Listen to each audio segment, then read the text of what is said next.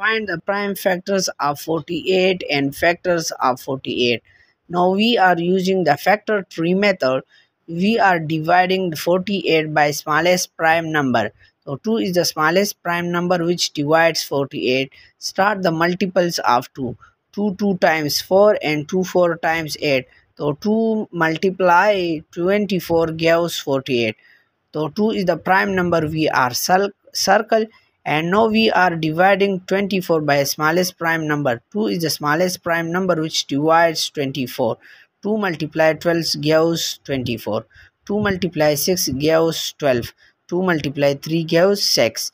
So 2 and 3 are the prime factors which divides 48. And now we are finding the factors of 48. So 1 itself 48. 1 divides 48. 2, 3, 6, 12, 24 and 48 are the